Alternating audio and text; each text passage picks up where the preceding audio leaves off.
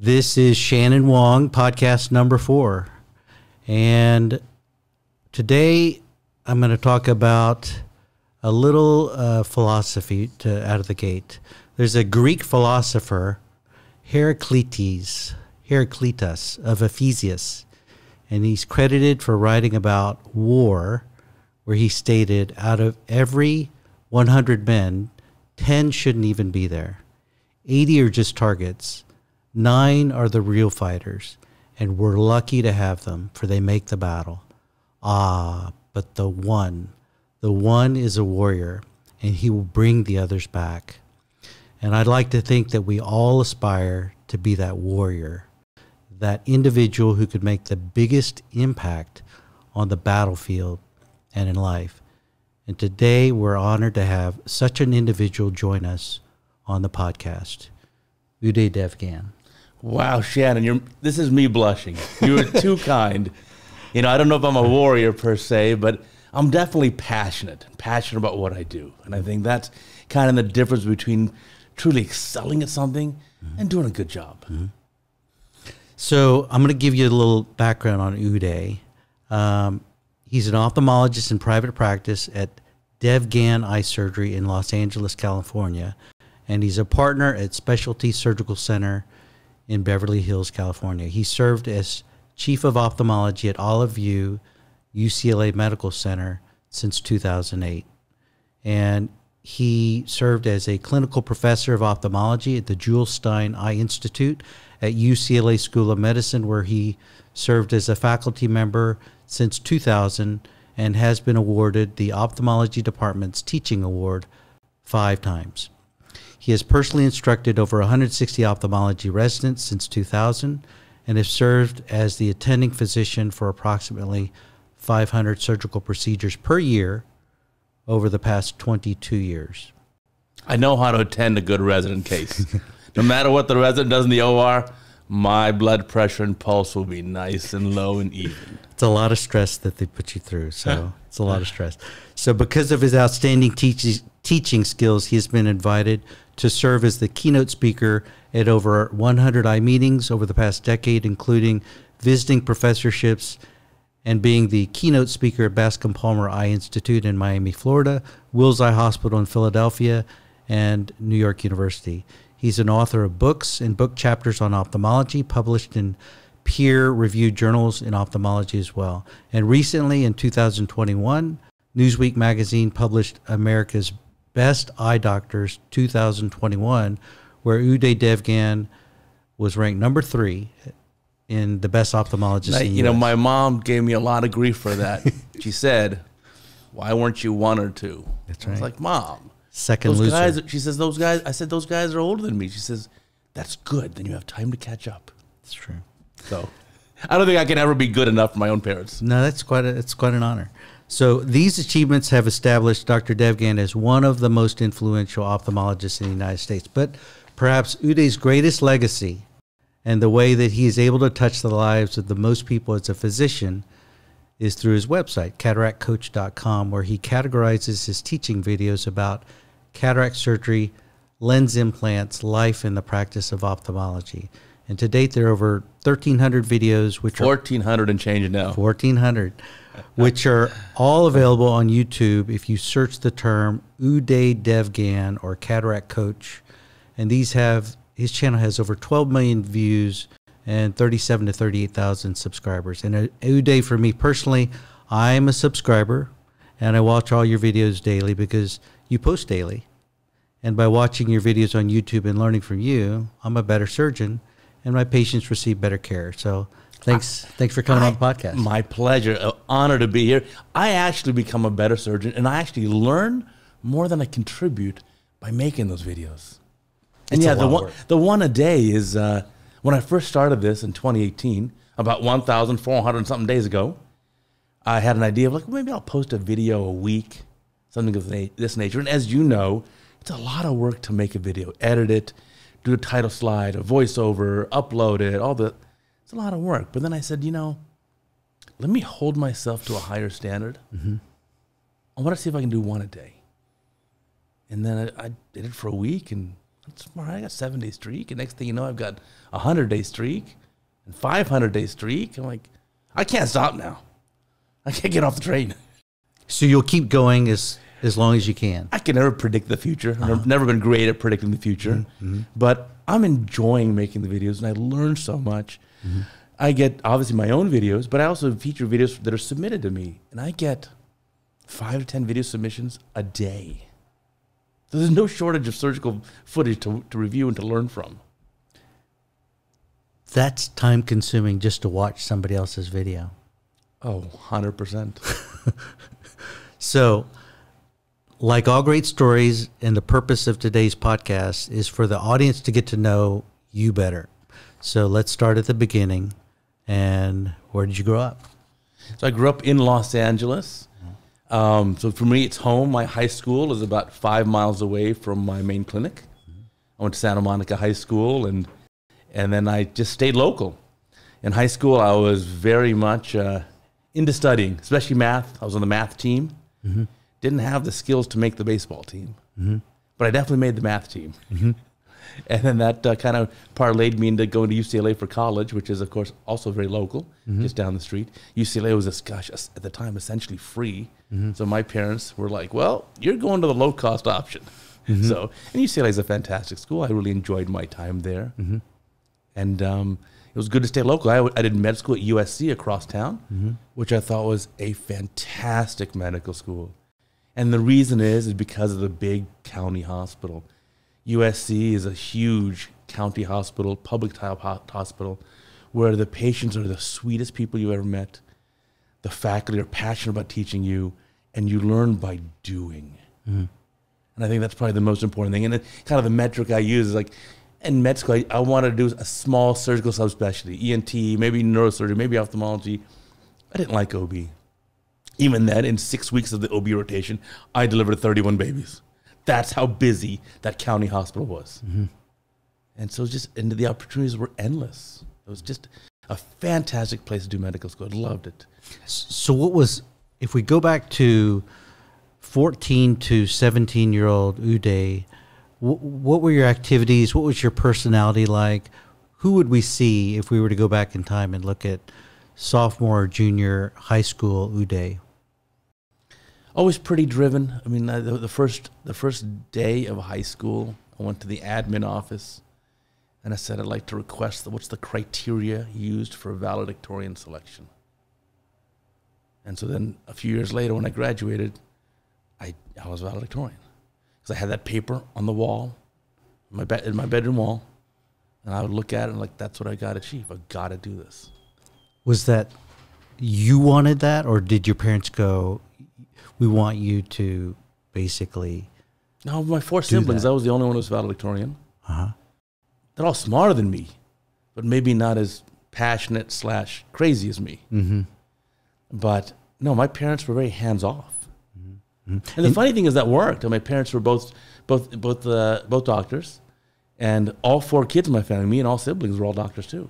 That's amazing. My parents didn't push it at all. In fact, when I was graduating college, they were like, listen, if you want to go to med school, we'll pay for it.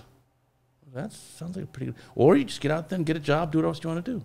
Now, your parents, what kind of background did they have?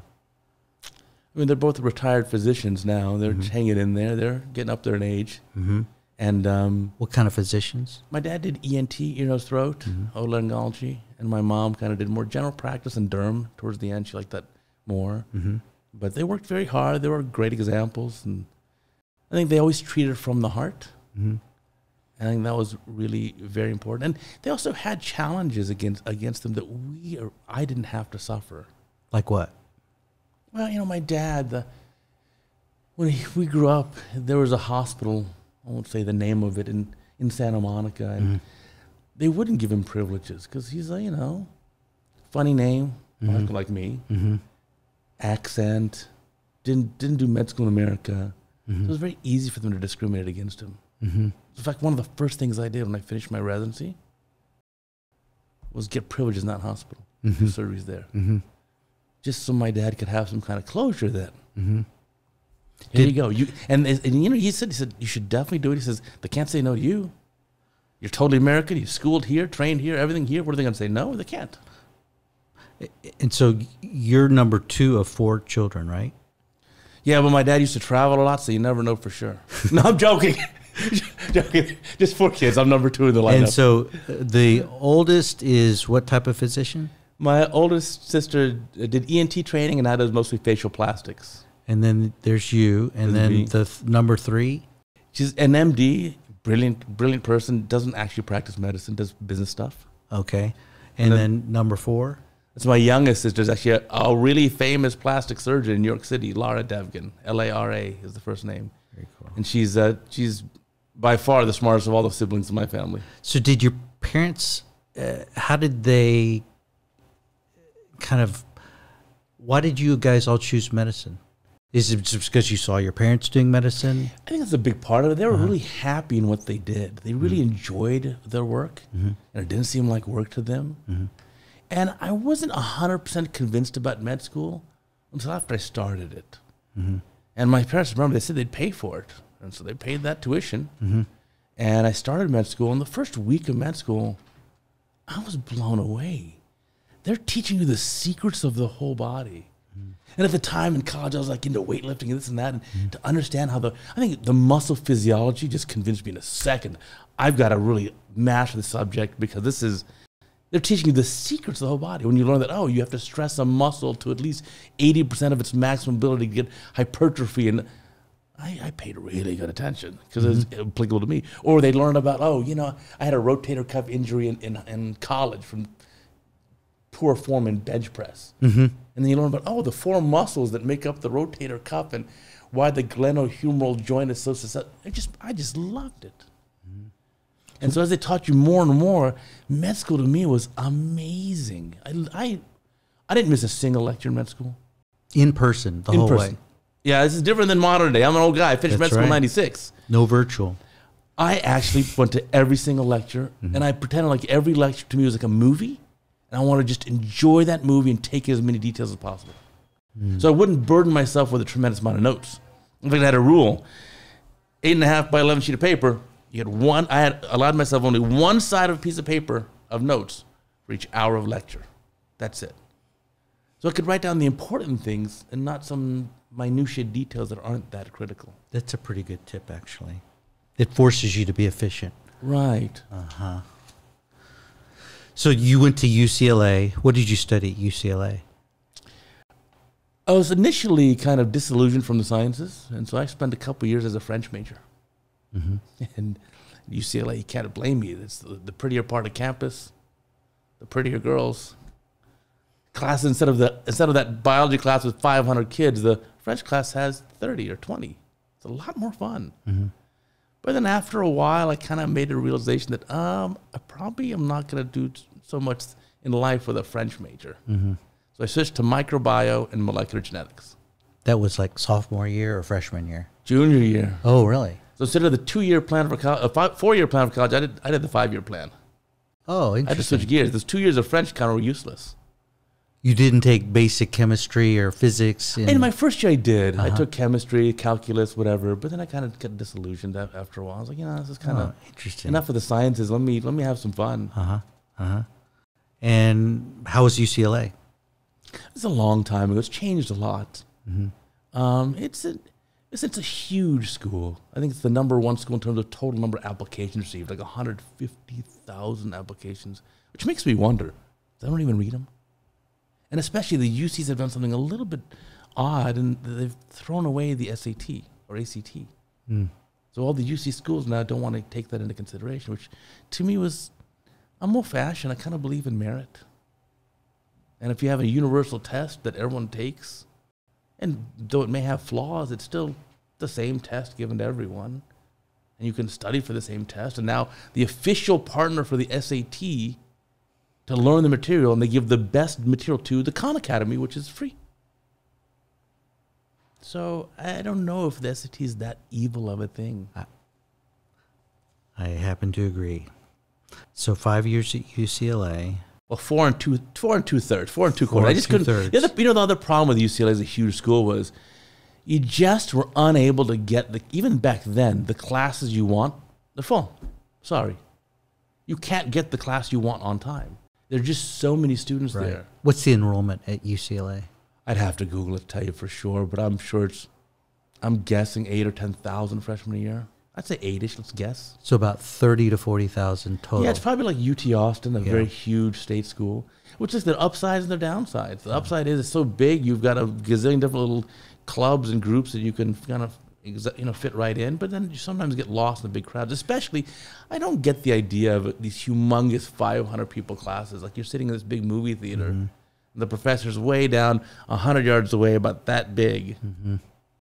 And I don't know if that's great learning. And now I understand why the new generation says, no, I'll just watch the video online. That's right. In 2x speed.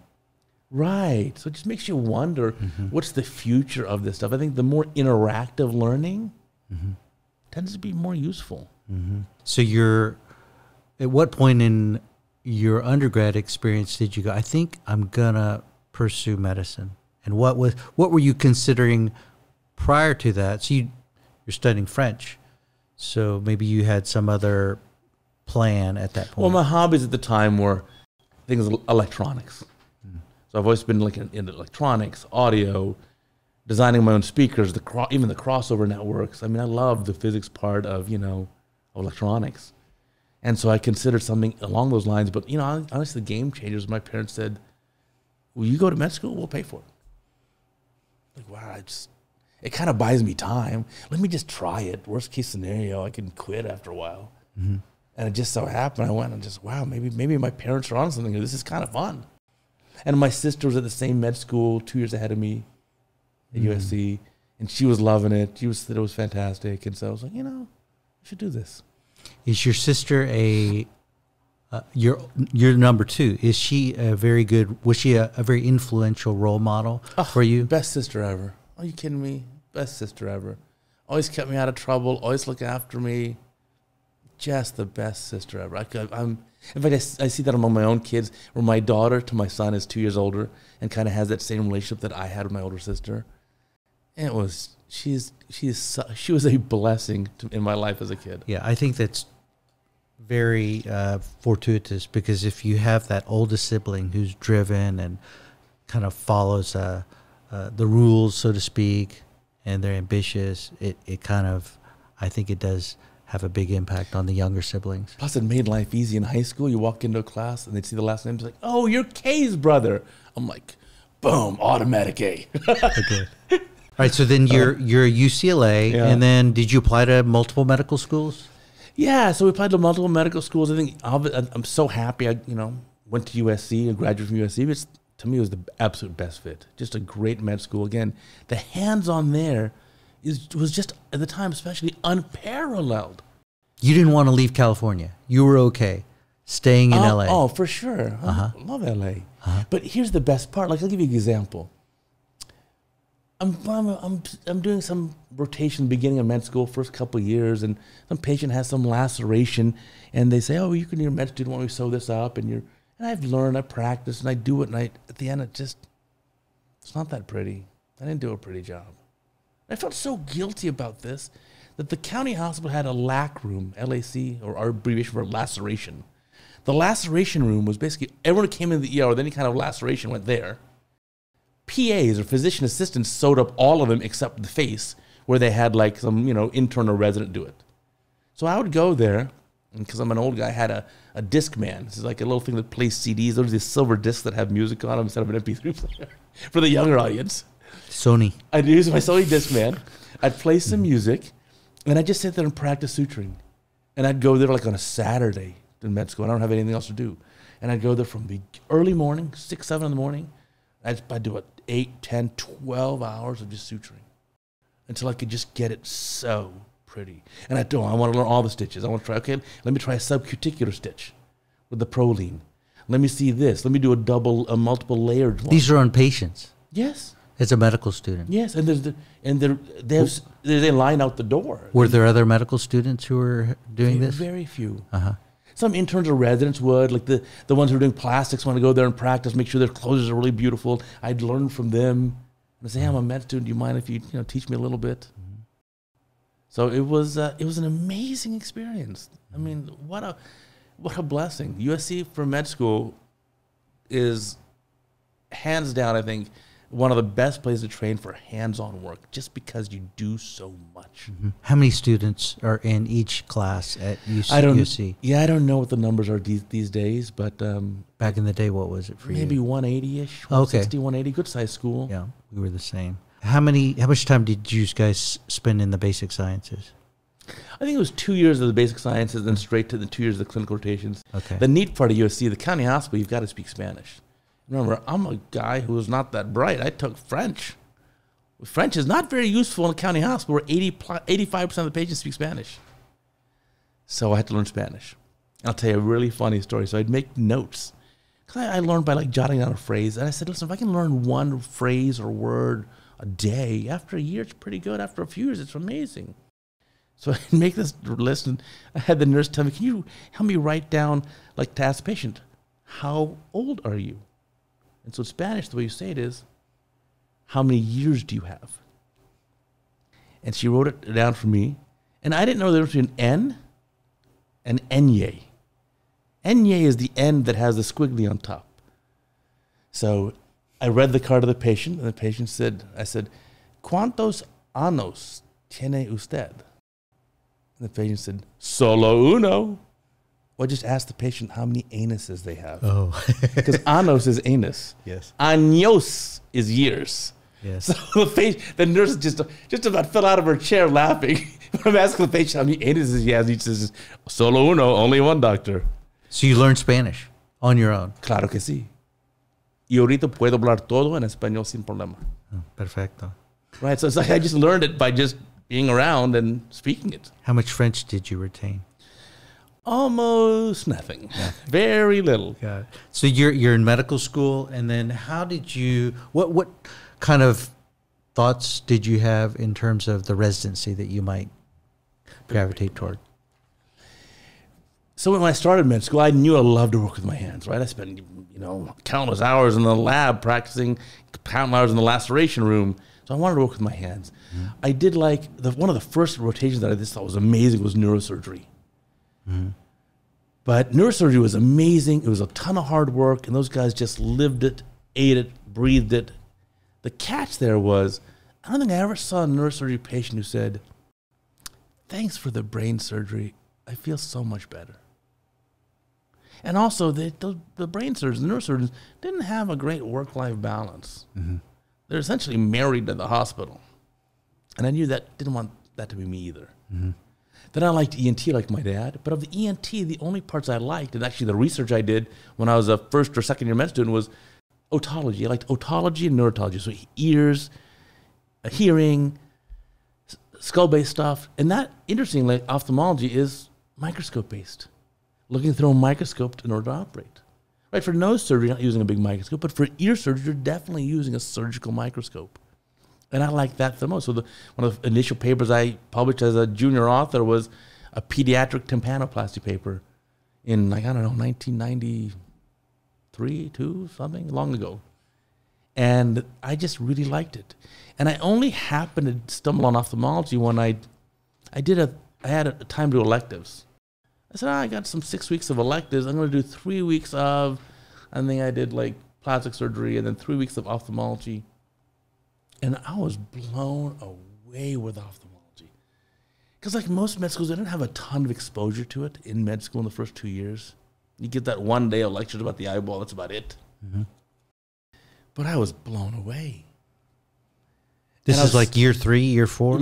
Towards the end of my third year. Mm-hmm. And I was so enamored with it that when we did the 3-week rotation, at the time, the goal was your first week, you just kind of watch and learn. Your second week and your third week, each of those weeks, see one patient on your own and then present it to the attending. And I want you to sort of write up like a half-page or a one-page kind of synopsis of the patient and what you learned, what the disease process was, et cetera. And then turn those 2 in at the end of the rotation. I turned in 42 of them instead of 2 of them. I was just so into it. And there was a resident at the time who I just met with when I gave a lecture last month in Florida. His name was Shailesh Kaushal.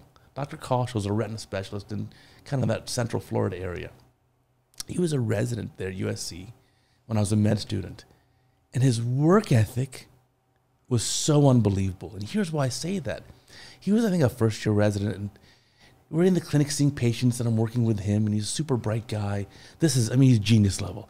And he's a Yale undergrad. He did a PhD at MIT in Karana's lab, an MIT Nobel Prize winner at MIT. Then he did med school at Hopkins, and he's there for residency. This guy's is twice my IQ on a bad day. And his work ethic was such that some of the senior residents, this is towards the end of the junior, so it's probably like May or June. Senior residents going to graduate in a month or two. They'd get the charts of the patients that they're waiting to see that doctor, and they just put them in his box and say, hey, Shailesh, take care of those for me. I'm leaving early today. Instead of complaining, he said, thank you. That's a great opportunity for me to learn. I'll take great care of your patients. And so we would routinely, and the multiple seniors would give him stacks of charts to see those patients. And I'd stay there with him. We'd do 2 rooms. After I saw my patient, I'd bring him in the room. He'd examine the patient also and say, good job, or disagree, or say, oh, let me teach you something. He'd stay there till 8 o'clock in the night, just cranking through these. And his attitude was, what a beautiful opportunity for me to learn. So what about ophthalmology? Did you go, oh, wow, I love this. What did you love about it? Well, as a medical student. Remember I was on the math team? Everything we do is math. Everything is math, especially cataract refractive, nothing but math. Patients who may be watching this, astigmatism is addition and subtraction of vectors. That's all it is. Magnitude and direction, that's all it is. Like the plane flies this way and the wind blows that way, where does the plane end up? That's astigmatism. So I loved the math part of it. I loved microsurgery, back from the otology days and skull-based surgery and the acoustic and aroma surgeries. I loved microscopic small surgery. I loved the precision there. And probably the most amazing in ophthalmology was the patients are so happy. They're blown away happy. You know, the closest thing to an absolute modern miracle of medicine is a white cataract in a 5 or 10 minute surgery. That patient can have, bam, 20/20 vision the next day. That's biblical. That is amazing. So all that together just blew me away, and I was like, I just have to do ophthalmology. So then you're in medical school. You're going to apply for a residency program. Did you look for programs outside of California? I did. I interviewed all over the place. At the time, it was different. It's not like now where your average resident applies like 70-some programs, 70. No, I applied to a handful, a dozen or so. Programs I liked. I thought Bascom was amazing. I interviewed there. I thought Wills was fantastic. I really liked Mass Eye and Ear. I loved Baylor. Baylor was so hands-on too. That's before they had the whole split with the, Methodist. Yeah, Methodist Hospital. Without UT Southwestern. Wow, what a big, busy place. Parkland Hospital was like my med school on another level even. All these programs were great, I thought. I thought Seattle, University of Washington, Seattle was, at the time, this is 25 years ago, was amazing because they had a huge catch basin of where patients come from. Huge states, and multiple states feed into them. But I liked USC a lot, and I liked UCLA. But at the time, remember, this is 1995 when I'm applying. This is when there was huge budget cuts, and there was a question whether or not the county of LA would close County USC Hospital. In the way UCLA, Los Angeles is split with the county hospitals. There are 3 big county hospitals. 2 of them are part of the UCLA, which is Olive UCLA, which is where I was formerly chief for many years, of chief of ophthalmology. There's Harbor UCLA, and there's LA County USC. So if they close the LA County USC, that program's, wow, in trouble. Because that's 95% of your volume. Whereas UCLA had 2 VAs, 2 county hospitals, plus Westwood, plus UCLA is a fantastic place. I said, let me just change gears here a little bit. And so I ranked UCLA 1. I matched there. And I enjoyed my time there as well. So I kind of get the best of all of LA, best of both. The only question is when they play football, who do you vote for? The answer is, I don't watch football. I watch cataract videos. So UCLA was your first choice, and did it live up to what you expected? Yeah, it's a huge department, and so you can have any kind of experience you want there, but it's kind of the program where you get the most out of it if you know what you want and you go chase after that. Nothing spoon-fed you in that program at all. There's no spoon-feeding. But if you want to achieve something, you're going to, let's say you have an interest in something very specific. There was a brilliant professor at the time. She's still a brilliant professor, Ann Coleman, a glaucoma professor. Ann Coleman was just president of the American Academy of Ophthalmology. Her research that she did, I thought, was fantastic, which was she was analyzing hundreds of thousands of eyes in the Medicare database, which led me to publish one of the papers I did in residency in '99, which was the surgical undertreatment of black beneficiaries of Medicare. So if you look at the rates of glaucoma in the population and the rate of surgery and match it, it seems like that population had less surgery being done on them, even though they often have glaucoma that's, as you know, more severe. So just her ability to analyze that data, I've never seen anyone have that kind of thinking. So she was brilliant. And the other thing I just really loved, so I sought her out, did that research, got that paper published, but I also loved that she was such an incredible resident advocate. So UCLA's residency program, I was the first resident ever to do LASIK in the program in 1998 or so. And why? Because it was because Ann Coleman said, listen, even though I'm a glaucoma doctor, I realize how important it is for you residents to learn LASIK. Because it's just coming out in 1998, or it's fresh.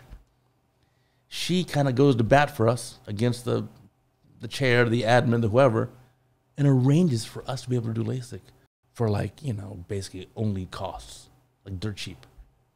So it was amazing that she would go to bat because she wanted the residents to have the best experience, even though it's not even in her specialty. It's nothing glaucoma, it's LASIK, for goodness sakes.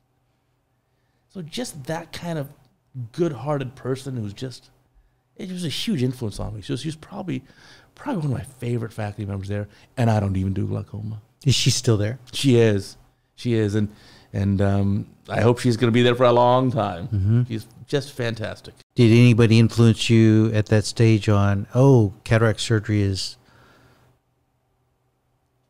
my preferred, the most preferred aspect of ophthalmology that I might pursue later on? Yeah, we had great faculty there that I enjoyed working with. Kevin Miller in particular, smart guy, and really, you know, he started using that Star surgical toric lens back when no one used a toric lens, the plate haptic silicone ones in 1990, whatever. He had a passion for it, and I really appreciated that. And he was also just a generally decent, good person. But I think the big factor was in the first year of residency, in the PGY 2 year, I was a little disillusioned, like, gosh, I'm doing clinical day. I mean, I want to work with my hands more. And as you know, most residencies are kind of top heavy in terms of surgery. Your senior year, you do the most surgery. And your second year, PGY 2 year, I mean, you do very little. So I actually started taking these evening classes towards an MBA, like accounting and this. I thought, I don't know if I can just do clinic the rest of my life. I'd better hedge my bets. Until I started doing surgeries like a second year. And I was like, wow, this is just amazing. So I loved surgery from back then. And I would, as a resident, I'm not the original godfather of cataract surgery videos. That's Bob Osher. Bob Osher is the godfather of this. I recently took a picture of him at his meeting in Florida last month, put it on my Facebook. He is my idol. He used to make VHS tapes for a year, once a quarter, showing these beautiful new techniques. Now, VHS tapes, you got to explain to the young viewers, are these plastic boxes that have a tape in it that has video and low def in it. And I would have to hunt around and borrow, beg, and find those videos, those VHS tapes, and I'd watch them over and over and over and over and over again. I just couldn't get enough of that.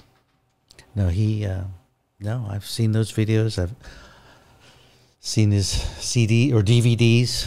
Yeah. And does he still post many videos or no? I'm not sure. He still continues his video journal. Right. I'm not sure the frequency and the total volume that's being done. Yeah. But I don't want to replace that at all. I think it's a brilliant thing, and the way he's done it is fantastic. And he is absolutely, should get all the credit. He's the godfather. He's my idol. But I wanted something different. For me, let me just do a new video every day. And I want to make a video that I want to hear or watch. 5 minutes, cut to the point. Good commentary, keep it moving. And if the video is too long, but I want to show the whole thing, we're going to watch it at 2 speed. Because I look how people, like how my kids watch YouTube. It's often on 2x just to get things done. Yeah. If you watch videos and you look at the average view time, it's usually like if a video is 20 minutes or whatever, or 15 minutes, they usually watch about 5 minutes of it. Right. Yeah. So you're in residency in ophthalmology. Did you think about, hey, maybe I should do a fellowship? I did. And when I first started residency, I thought I'd do retina. But I realized that the retina doctors often refract their patients with the light switch better on or off. Like, wait a minute, this is kind of not what I wanted. Mm-hmm. But those retina surgeons are amazing. They do beautiful, incredible surgeries. But remember, too, at the time, when it was that I was training, late 90s, finished in 2000 with my residency, there was no OCT machine. There was no anti-VEGF. They were doing macular translocation surgery for ARMD, which didn't really pan out so well. This is a very different time. And so I just really loved the cataract part of it. That was my most favorite part of the whole thing. And at the time, the only fellowship I kind of considered doing would be Doug Koch's at Baylor. And Doug it's a cornea fellowship, but it's really, really heavy on the IOL side, refractive, cataract surgery, essentially. And remember, at the time, in the year 2000, refractive cataract surgery was really a minuscule part of what we do. Mm-hmm. Whereas now it's essentially 99 or 98% of the cataracts that are refractive cataract surgery. So it's changed a lot. But I had a faculty member at the time who left academics. For whatever reason, it wasn't the right fit for him. He moved on. It was Reginald Ariasu. God, I should look his name up. I haven't thought of that name in 20 years. Reggie Ariasu. And I had lunch with him one day when I was a senior resident. He said, ask yourself. He was a co-resident. No, he was a faculty member. Okay. Reg Ariasu was a faculty member at UCLA in the late 90s, maybe early 2000s. He left afterwards to do some other type of practice. Mm-hmm. But at the time, we had lunch one day, sandwich in the cafeteria, and he's saying, ask yourself, what will you get out of the fellowship that you can't do on your own? Now, if you want to do orbital surgery and take out orbital tumors and decompression for grave surgery, you got to do an oculoplastics 2-year ASOPRS fellowship. There's no skirting that. If you want to do that combined scleral buccal and vitrectomy for that complex giant retinal tear detachment, you got to do the 2-year retina fellowship. There's no skirting this. But if you want to do beautiful cataract surgery, and that's your passion, what are you going to get out of a fellowship? At the time, UCLA's cornea fellowship was 2 years. There was no femtosecond laser. There was no dual Scheimpflug tomography at the time to even look at the posterior cornea. There was no DSEC, DMEC, no lamellar surgery, period. This is a very, very different time. What would I have gotten out of 2 years there? Managing corneal ulcers? I don't know if that's exactly what I wanted. So I didn't see how that was going to prepare me for what I want to do. I like LASIK too, don't get me wrong. I love doing LASIK. But I really love cataract surgery. But during your residency, you didn't learn much LASIK, right? I was able to do 4 eyes, which is the first resident to ever do it. And then I obviously learned afterwards on my own. But similarly, listen, you can't be caught up with the idea that you're going to learn some magic in residency or fellowship. There's no magic. Because look what you did today. I watched you do surgery today. Beautiful cases. None of that existed when you were a resident. The lens you use today didn't exist before then. You got to learn how to do it. The machine didn't exist then. The microscope's even different. The instruments everything's different. Everything keeps changing. If I did that cornea fellowship, well, I wouldn't have learned any of these things. There were no phakic IOLs at the time. There was no femtosecond laser. I couldn't have done smile procedure. I couldn't have done modern day LASIK. There was no wavefront guided, wavefront optimized. There was none of it. There were no trackers on the laser, for goodness sakes. You had to hold the eye still like this. So everything you do today, this is a really key lesson. You've learned on your own. The key to being good in ophthalmology is you got to be self-taught. And press the pedal down, the accelerator, to keep learning the rest of your career. You absolutely have to. And it is so important because our field never changes. I mean, never stops changing. It keeps advancing. Newer technologies, new techniques, new everything. In fact, the guys in the community. There are a couple guys or gals in the community who only do surgery the way they were taught in residency. even 20 or 30 years later. And that's a crying shame. So,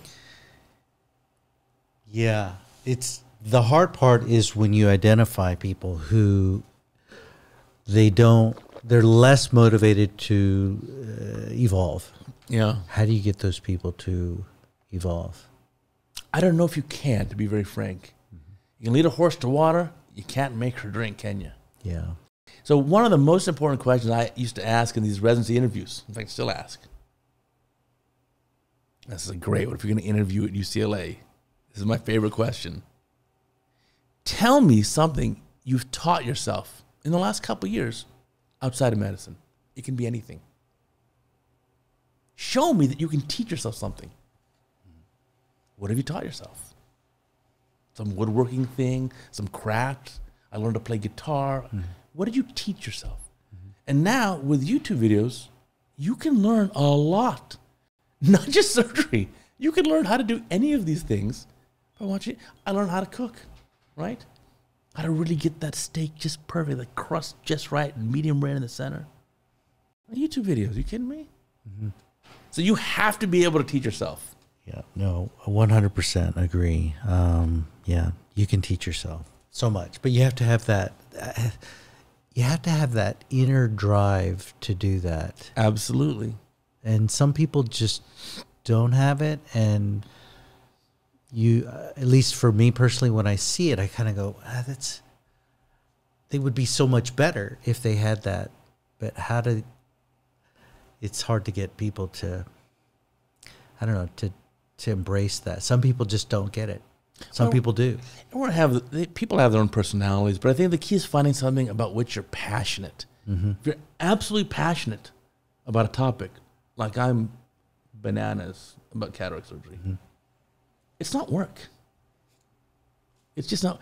I was on vacation with my kids pre-COVID, and I said, "Oh, it's Monday. I kind of wish I was doing surgery." And they're like, "What? We come all the way over here. We're in Singapore. Our next stop is Bali, and you're worried about like you're not doing enough surgery?" I'm like, "No, I just like doing surgery. It's just fun. It's like the world's best video game that even 20,000 surgeries later, I still love it.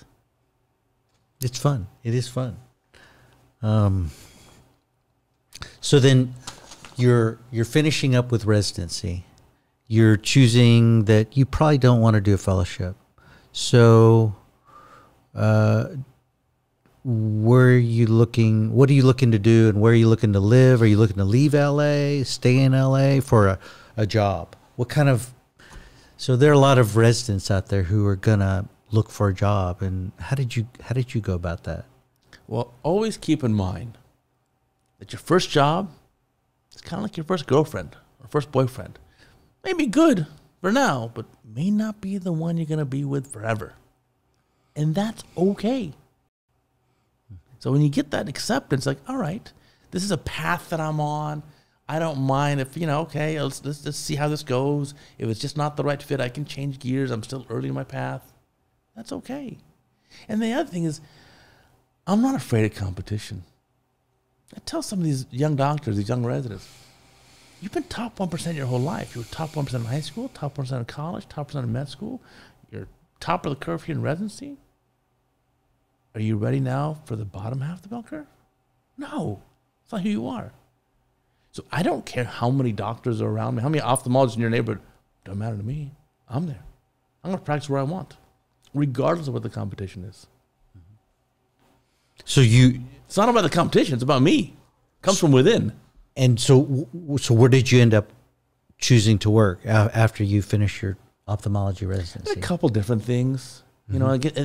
My career wasn't like set from the beginning. It's evolved. In fact, it still evolves now. Even I've had a change in the last month or two. Even mm-hmm. So things keep evolving. Mm-hmm. So initially, I wanted to do some solo stuff. So I shared space with someone else locally on the west side of LA. Mm-hmm. And just paid him a % of the revenue I generated as overhead. That way, if I didn't generate much, I didn't have to pay much. Mm-hmm. And he was happy. If I generated more, I'd pay more. Mm-hmm. It's also how I came about to record all my surgery. Why do you video record surgeries? Or most, or some of them. I don't record necessarily all of them, but when I started and I was practicing in that same hospital that was, biased against my own dad. Another fellow ophthalmologist in the community complained that I couldn't possibly be doing good surgery because I was doing a cataract in 10 minutes or less. So maybe I was doing sham surgery, or wasn't a good surgery. That was the accusation. Another ophthalmologist said Yeah, this? an older guy. Older guy who honestly didn't have much skill. So I had rigged up a camcorder, this like handheld camera that had like DV tapes in it, to the assistant scope, and had to custom make some kind of adapter to it. And I'd video record all the surgeries. Then I'd use a FireWire cable. Wow, this is old. To input it into my computer, which is some old computer at the time, and then I'd render that as an MPEG-1 file in standard def, which is like 640 by 480, and it was so slow it'd render 1 frame a second. So just to render that 6 or 8 minute video, the computer had to run the whole night. But the nice fortuitous part of that was, now I can not only prove that here, every case I did, it's a beautiful surgery. There's the video, you can watch it. I also complained that you may want to look into the other guy. If he's taking 45 minutes to an hour to do 1 cataract, he's probably incompetent. They ignored me. But now here's the best part. When I started to speak at meetings, I had video. No one else had video. I don't have to show you a VHS tape. I can have a video built into my PowerPoint talk in 2002. So you finished residency what year? 2000. And the first ASCRS, I think it was 2003 that I went to in San Francisco where I'm giving a lecture and showing a video. And I had incorporated into my PowerPoint an MPEG-1 video file. And that's how it started. And people are now like, wow, you can show a video of surgery. That's tougher to do without like tapes and all the nonsense. It's built into his PowerPoint. And I've since evolved that now. Now you know what I do for my presentations? Like you will be on my panel, the Millennial Eye this Saturday, Millennial Eye meeting here in Austin. No PowerPoint. We have a 60-minute session. I submitted a video file, an MPEG-4 in high def, 1920, 1080. That's exactly 59 minutes and 59 seconds. So we get on the podium, I just hit play. I will not be 1 second over your time. So if you're one of those speakers, let me look at the camera here. If you're one of those speakers who goes up on the podium and it shows the PowerPoint and goes on the clicker, next slide, and this, and reading your slide, stop. Make it fun. Make it quick. Make it a single MPEG video file. That's the future. And even one step beyond, like when I spoke at Hawaiian Eye in January, my Monday talk on the podium was like 7 minutes about white cataracts. Well, guess what the cataract coach video of the day was? That same talk. So I talked live at Hawaii while the video played, whereas on Cataract Coach I already had a voiceover track. And so when I give the talk on the podium, say, if you liked my talk, it's already on your phone.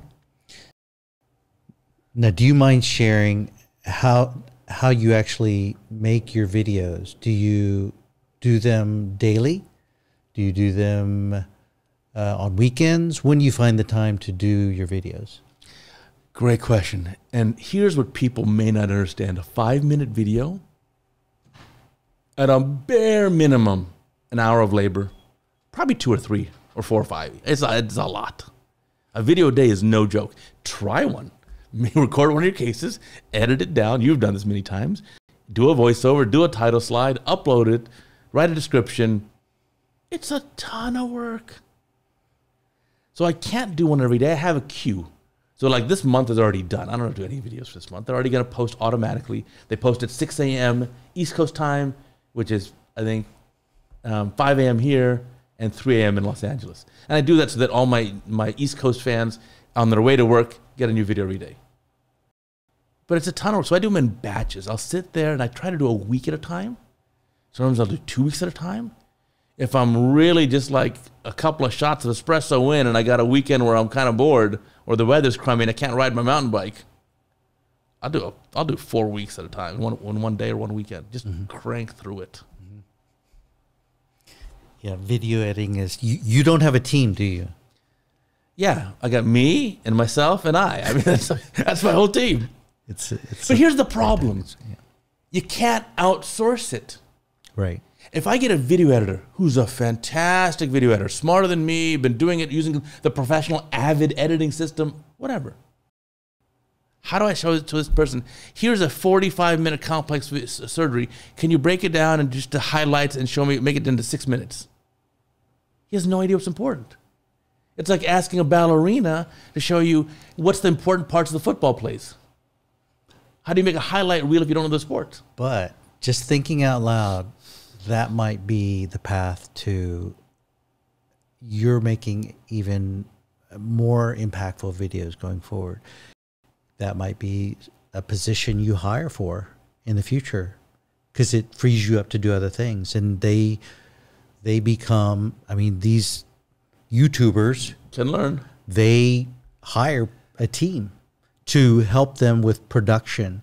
And so that's how they're able to produce these super high quality videos, and it elevates their game. So that might actually be something that you could mentor people for residents or whatever. You could. There's a podcast that I'm sure you heard too, but from Mr. Beast. Yes.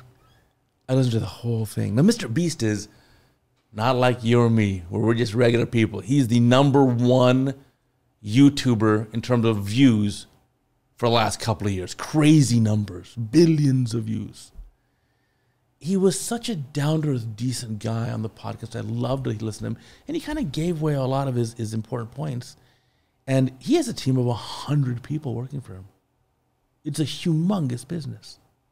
Now, the catch with us is, first, we're a little bit more limited in that scope. The audience to watch a really amazing, cute puppy video is pretty huge. To watch someone suck out a cataract, yeah, smaller audience. Smaller. So I don't know if we're going to do that same thing. But again, the catch here too is in terms of the editing, I can definitely spruce it up a little bit of back. I do an intro sound now, but maybe, and I have a kind of dedicated look. I have a logo. My title slides have the same font, always same coloring. There's consistency to it. Yeah, could I have like some more music in it, some higher production value? I could. And I think that'll help, and that's a good idea. But still, at the end of the day, I can't teach a non-ophthalmologist what's critically important about surgery. Because as I edit the video, I'm kind of creating a voiceover track in my head. Like, oh, let me show this. I only want to show that quick. I want to show that extra para, but let me just show it in 1 second. And then this section, let me just cut to, let me do that at 4x speed, and this I'll slow back down. And then I'm like, let me just delete that one part, cut that out. And when I edit, I'm kind of already doing a voiceover track in my head. Mm-hmm. Mm-hmm. So when I finally get the edit done, I can do the voiceover. Mm-hmm. Mm-hmm. So one thing you could do is upgrade to these latest generation.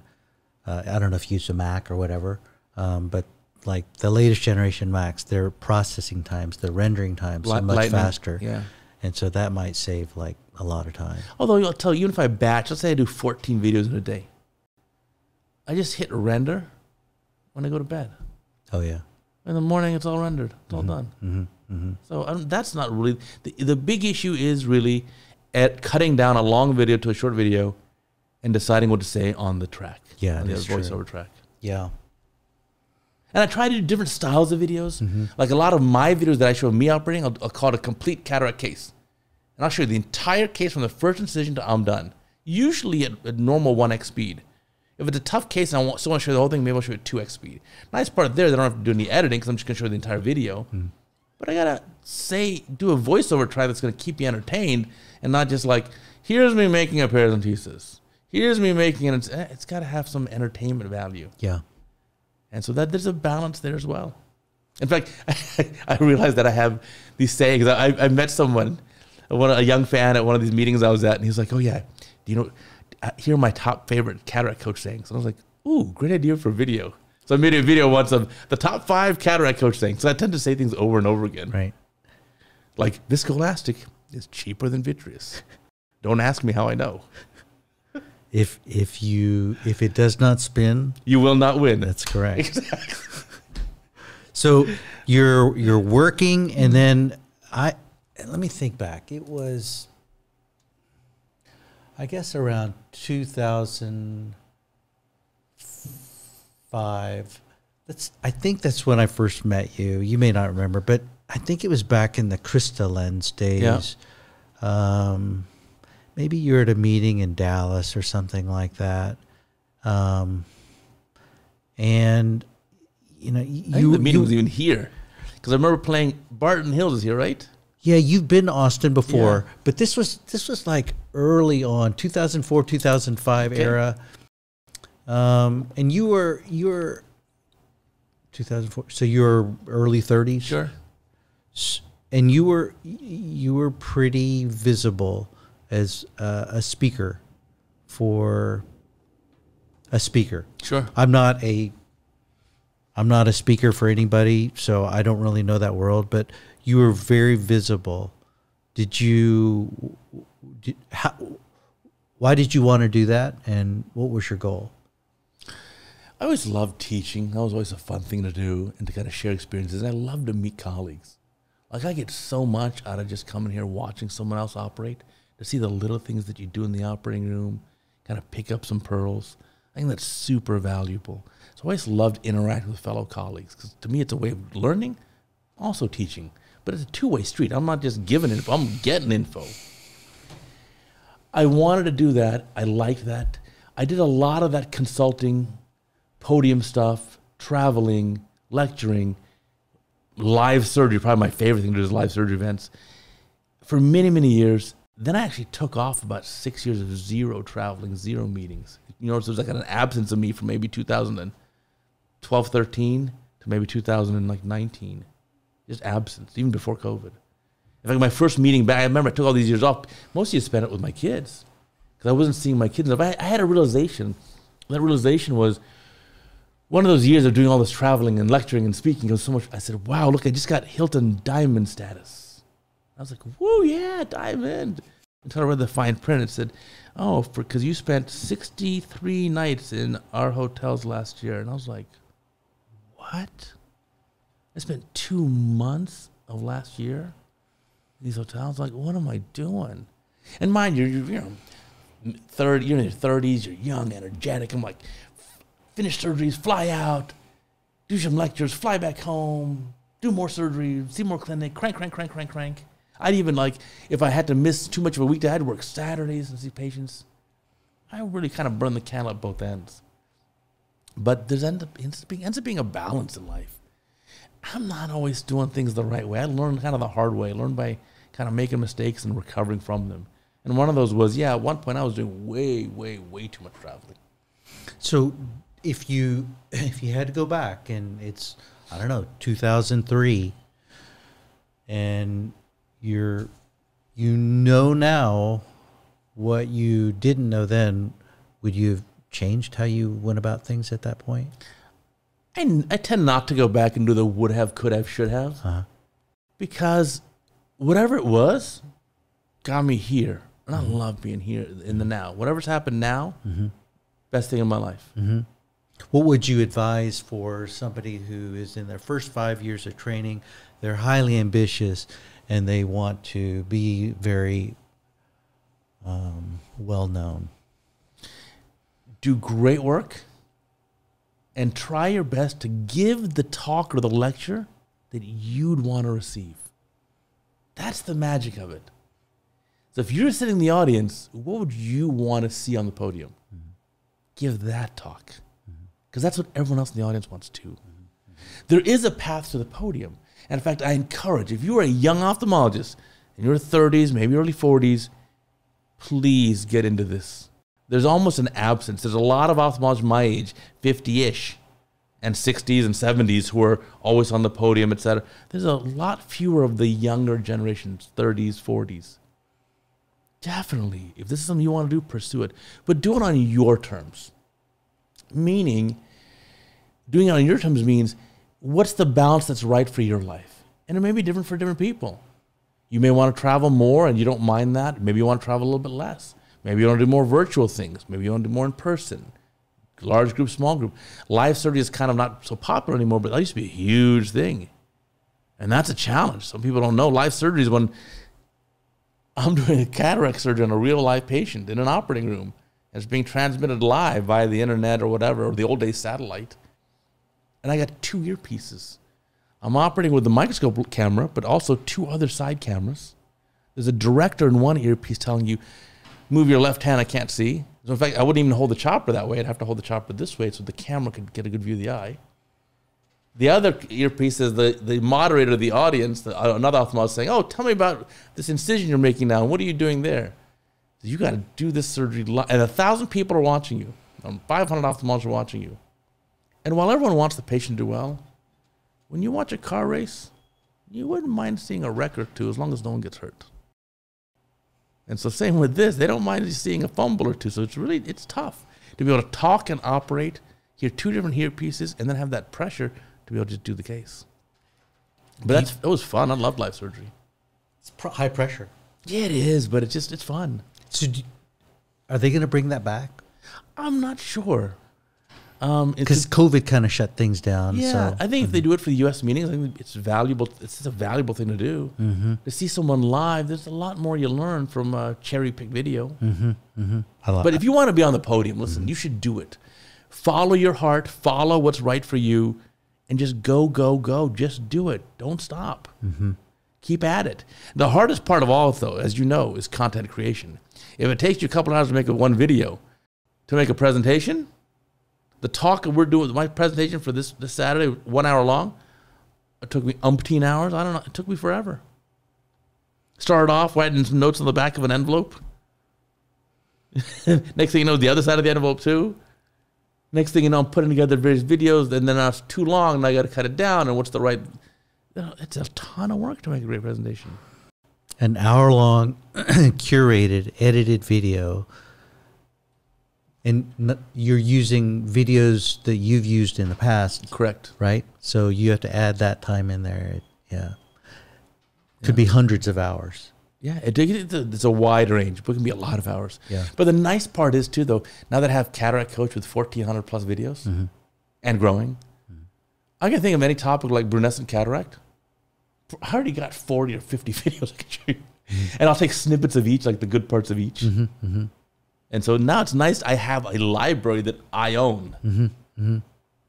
That's very good. Very useful. I even have a library of photos. So now I do is I have any good ophthalmology photo I end up saving with a really good descriptor.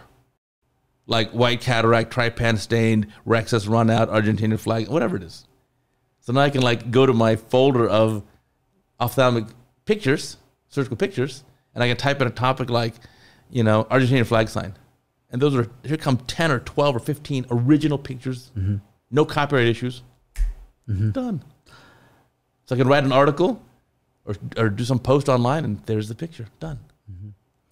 It's very useful. I mean, I watch your stuff, and I would imagine it's most valuable for some. I personally find it valuable, but I would imagine somebody who's 20 to 30 years younger than me would find it even more valuable than I would. I mean, the proof's in the growth. It's grown. The volume of views has grown every month, kind of nonstop for the last few years.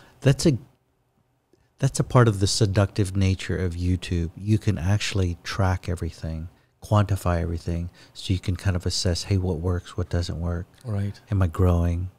Who's watching? How much time did they watch? It's very interesting. Well, but in addition to the YouTube, I actually post them also on there's a physical website. There's a cataractcoach.com. That actually is a website that's actually easier to search than just the YouTube videos. And I link the YouTube videos in those. But those often have text and figures that you won't find on the YouTube channel. Do you get more traffic going to Cataract Coach, or do you get more traffic going directly from YouTube? It's a pretty even split. So I have 37,000 YouTube subscribers. I've got about 5,000-ish email subscribers that subscribe to my daily email. What do they get from that? Oh, it's the same video. There's a link to it. But in addition, there's text, picture, etc. Oh, they get an email notification every morning. I got it. See, I'm not a Cataract Coach subscriber, or I don't know if that's what you call it. You're a YouTube subscriber, but not a website subscriber. That's right. Okay, got it. You're missing out on some good stuff. All right. Because I have other kind of horses in the game. Like, for example, I write a column, or have for almost 200 months in a row, for Ocular Surgery News. I've been writing my Back to Basics column, which is purely teaching you kind of like the basics of modern day ocular surgery, all aspects of it. I've been writing that monthly for 16, coming on 17 years. What do they ask you to write about? whatever I want.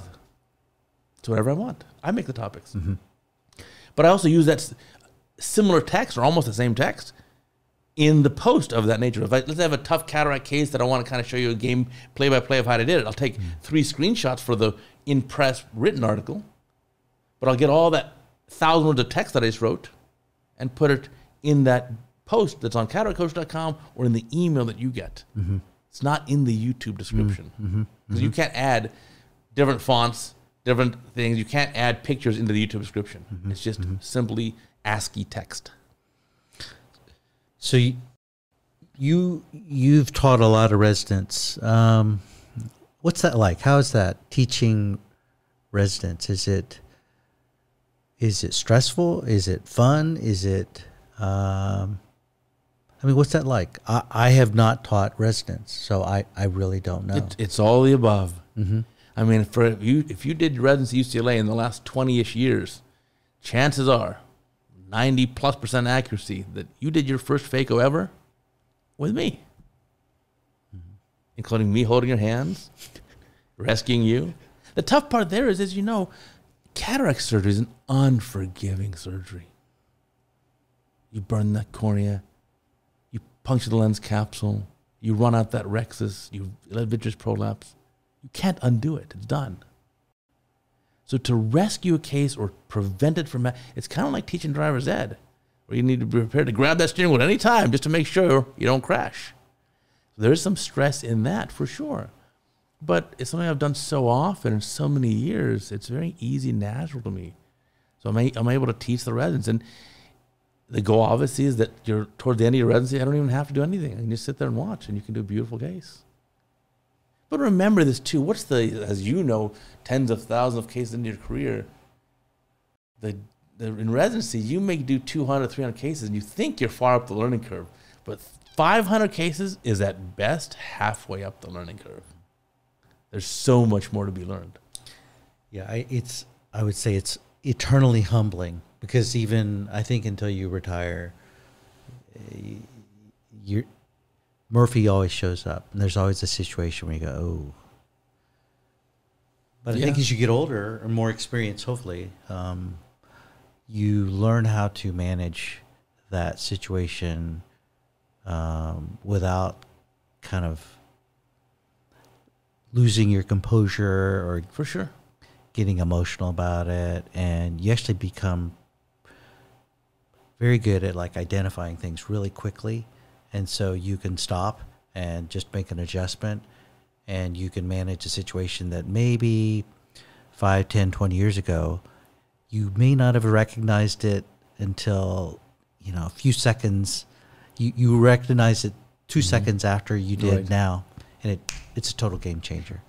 It's very interesting, but it's always humbling. And like I was telling we train our scrub techs in the operating room. I said, you're getting good. I said to one of our newer scrub techs, you're getting good, but always just be prepared because you never know. It's not going to go perfect every time. Yeah, cataract surgery takes years to learn, but a lifetime to master. Yeah, that's the tough part. But here's the neatest thing about Cataract Coach. Here's what I think is the most valuable aspect of the entire Cataract Coach. It compresses the learning curve. You can see a complication on video, see it happen, I'll play it back in slow motion, understand the physics of why it happened, how to recover from it, and you can do that before you ever encounter it. So that learning curve is compressed now. So I'll give you a good example. We're going to preview, it's going to be on our Saturday video. I posted a video of a phaco tip that's clogged with viscoelastic. And this anonymous video was sent into Cataract Coach. The surgeon's operating, and you see a white cloud of lens material that just kind of stays at the tip as he gives ultrasonic energy. And as you look carefully, you'll see, because it's blocked and the heat that's created from the ultrasound energy, the BSS boils through the phaco sleeve. And of course it burns the cornea. I post this video. 6 to 8 weeks later, a resident in the US sends me a video. Hey, I saw that video of the wound burn. And I was in the operating room today, and look what happened. He says, I started the case, and there's a little plume of white smoke. I stopped. I came out of the eye. Yeah, lo and behold, phaco-tip was clogged with viscoelastic. I cleared it, proceeded with the case normally, beautiful outcome. He said, watching your video prevented me from that complication, saved my patient's vision. And I was like, wow, that's the proof. You've now compressed the learning curve. He didn't have to suffer the complication on his own. He could see it, learn it, understand it. So when that does happen to you, now you can deal with it. And that is probably the most important thing a cataract coach. If you're a 30 to 50-year-old surgeon in practice, you know what I do in cataract coach? I give away absolutely every secret and pearl that I've ever learned in cataract surgery. I'm giving it all away. Just watch. It's free. So what do you think the young ophthalmologists today, because you've taught a lot of residents and you've seen kind of their mindset over decades, I guess. What are they looking for these days? What's compared to maybe when you and I came out? Or what should they be looking forward to? What kind of environment, what kind of world are they walking into that we have today, and how did it differ maybe back when you came out? It's a great question. I think in one sense they want the same thing we wanted to, which is we want to enjoy our craft, enjoy helping people, not making the blind see, restoring vision to our patients. There is such a pleasure in that. So they want that same thing. They want to master their craft and help a ton of patients and really enjoy the process. But some of the things are more challenging. You know, the fee cuts are going big time. I was talking to an older ophthalmologist this week, and he said that in 1980, when he started practice, he was getting $2,600 a cataract in $1980, which is like $5,000 a cataract now? More? In the year, this is from insurance, from Medicare, from Medicare, from your insurance paying this. Huge. Then in the year 2000-ish, when I finished, it was maybe $1,000, $1,100 for cataract. Now we're like 500 and change, and obviously with inflation, this makes it really odd. So the younger generation is facing these increased challenges in terms of that. And one of the things maybe we're not doing a great job at is kind of standing up for ourselves. I always think that the poor retina surgeons, when Medicare's paying $2,000 or so for an injection of an anti-VEGF medicine, 95% of the money is going to the drug company. 5% goes to the surgeon, who does all the work and takes all the liability. Really?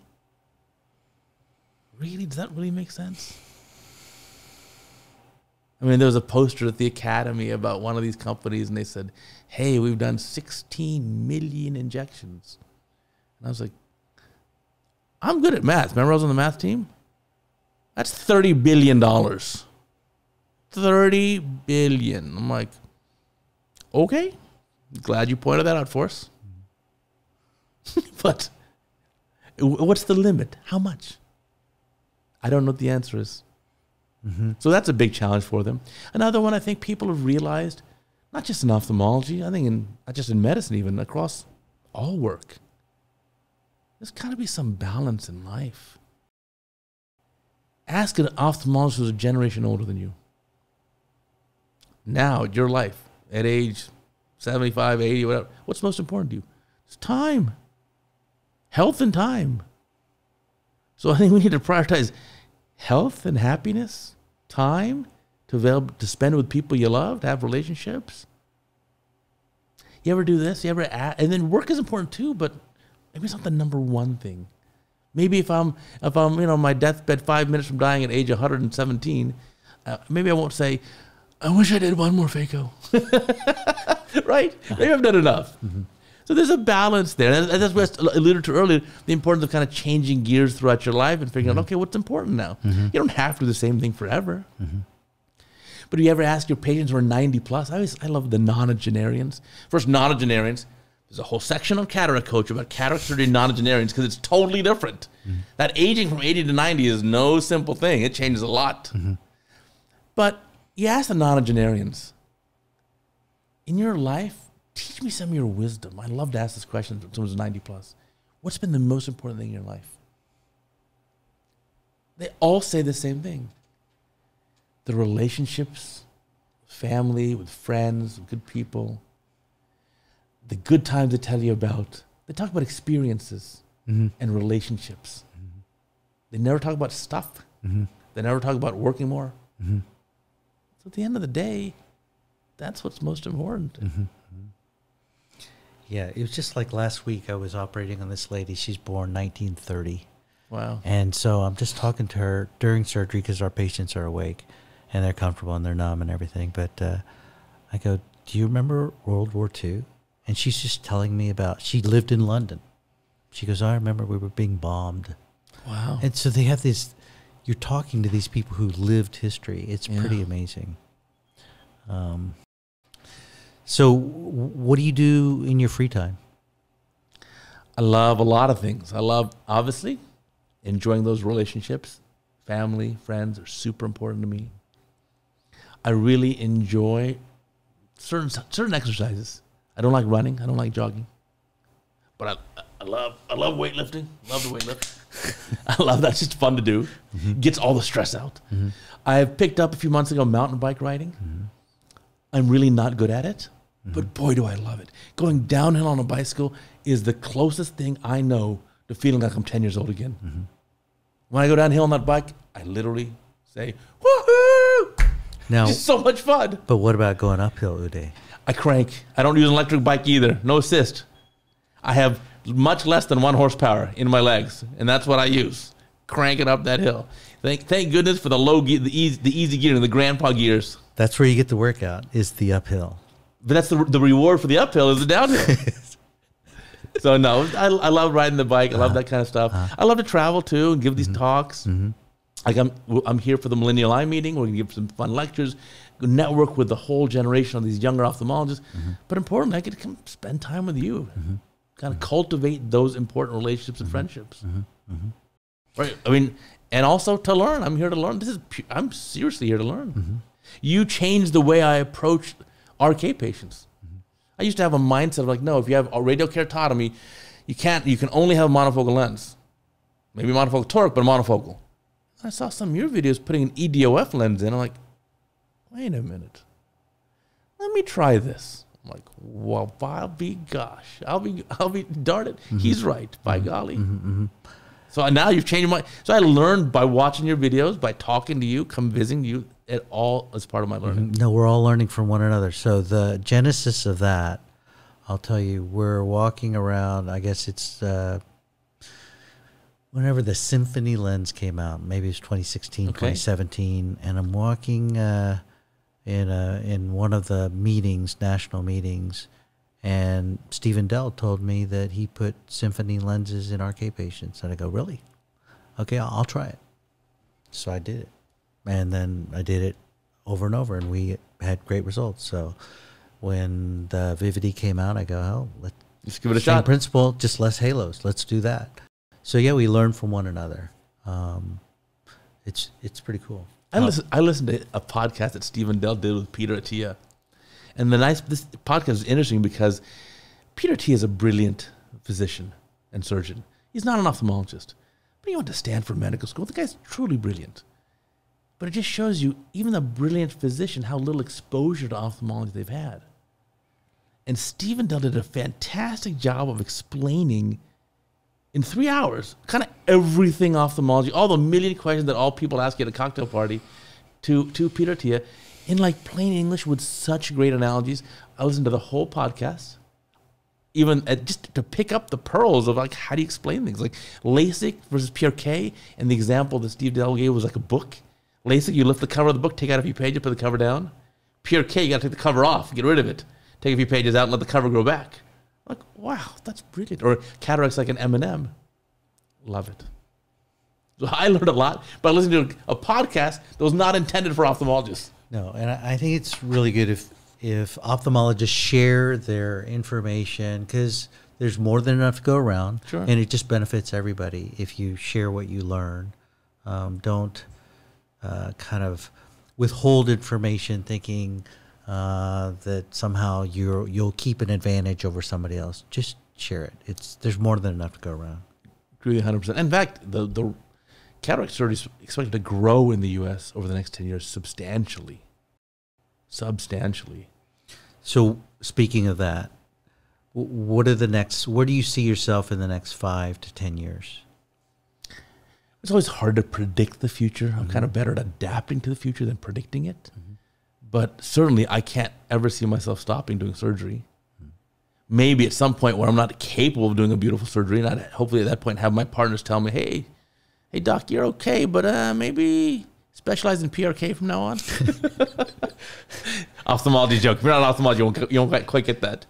But I think that it's important. I think I'll continue to do cataract surgery. I certainly have a passion for cataract coaching. That's not going anywhere. In fact, I want to grow that into a dedicated presence at a meeting, a cataract coach section, like we're doing this weekend, plus the videos every day, plus I have my column that I write, maybe kind of rebrand that for Back to Basics, maybe that a cataract coach column, and just kind of do various things all in that regard, kind of just ophthalmic surgical education. I think we can raise the bar for everyone. Everyone can do better surgery. We share what we do, and we'll all become better surgeons, and the patients will benefit. I think in that regard, I think as you as an ophthalmologist, your loyalties, number one, should be to your patients. Number two is loyal to your staff, yourself, your practice, of course. And then lastly, loyal to any one company. Don't be in love with one company who makes ophthalmic products. Like them all. Get all the tools in your toolbox. Don't just get one company's tools. Get all the tools. And then you decide for every patient, what would be the best for that patient out of all the tools.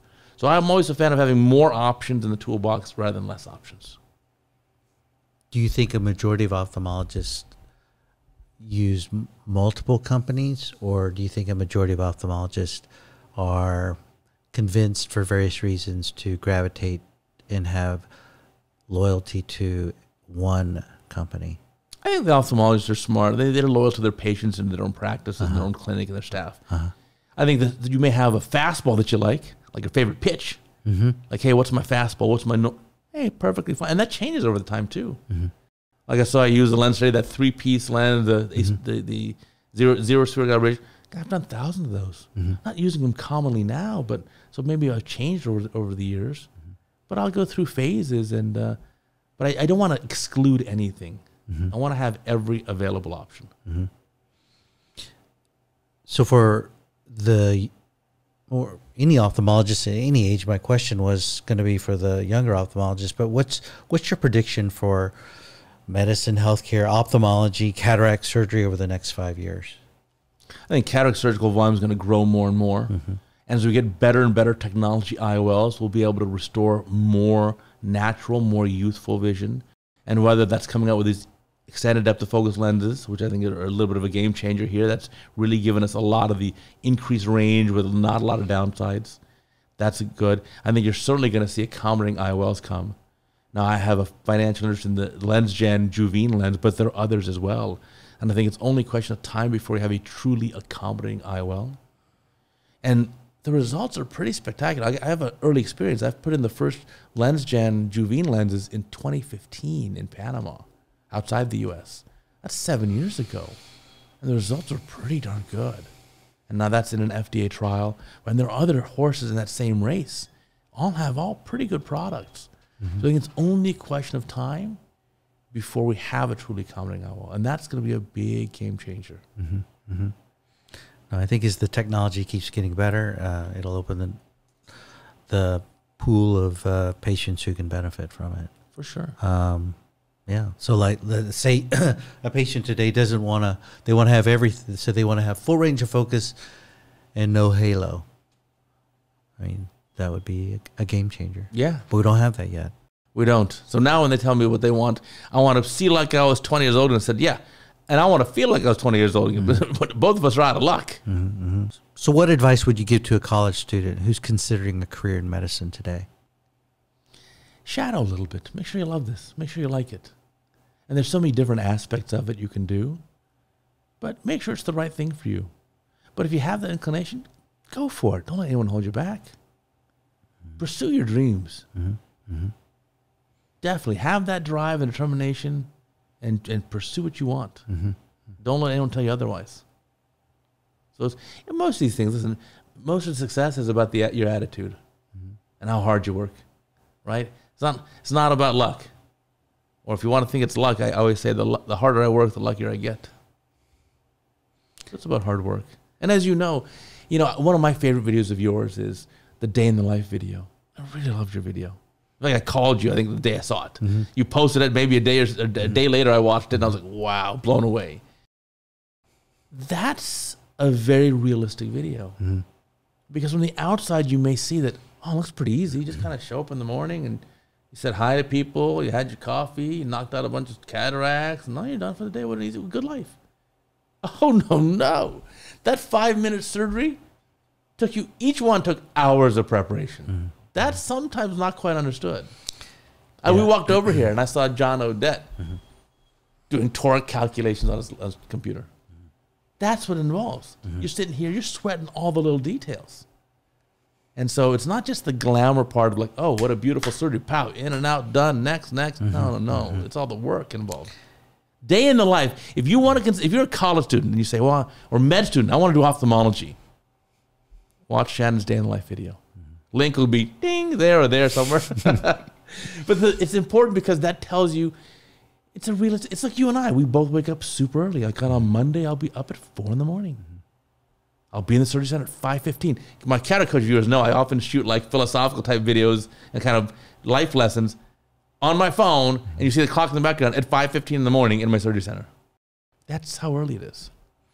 Yeah, so I'm kind of an anti-social media person because I become over time kind of jaded by all these photos of people with filters and saying I'm so honored or so blessed, and it's just a glamorized version of whatever they're doing. Yeah. And I've kind of the purpose behind that video was really to show nothing's easy. Yeah. It's not the quick Instagram picture